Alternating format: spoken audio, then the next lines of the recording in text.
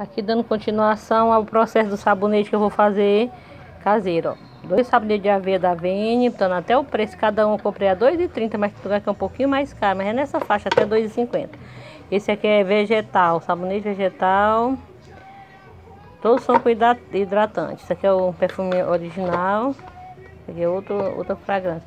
Aí eu vou raspar, depois eu vou botar aquela coisa, aquele chá, aquela infusão, e vou mexer. Quando estiver bem grossinho, eu coloco na forma, deixo esfriar, aí depois eu corto. E aqui eu vou colocar também no final umas gotinhas de óleo de amêndoa. Esse óleo de amêndoa aqui, ele já contém alguma coisa dentro. Eu acho que é camomila, óleo de amêndoa, que eu vou colocar dentro também na natura, este óleo aqui.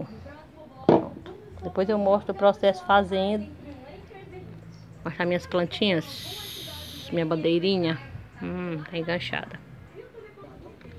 Ó, as caixas vazias e os 2 sabonetes aqui para raspar. Raspar com a faca, já bem raspadinho. Podia ralar, fazer qualquer coisa assim, um processo que fosse mais fácil de desmanchar no fogo. Esse aqui é bom.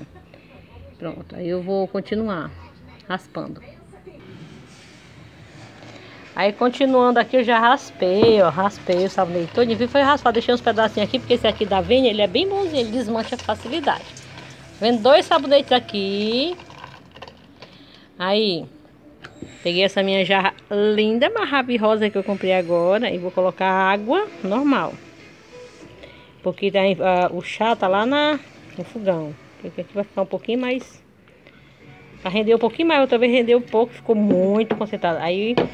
Vou colocar umas gotinhas do óleo. Mas Deus que dê certo, que eu vou colocar o óleo pela primeira vez. Ó. Óleo de amêndoas. Óleo de amêndoas. Aí vou lá no fogão. Pronto, aqui eu já acendi o fogo. O fogão é feinho mesmo, velhinho. Aí eu já coloquei a água, né? Normal, com o óleo de amêndoas. Aí venho com a infusão que eu fiz aqui, ó, com o chá. Na verdade, é com um chá bem concentrado. Geralmente as pessoas ensinam a colocar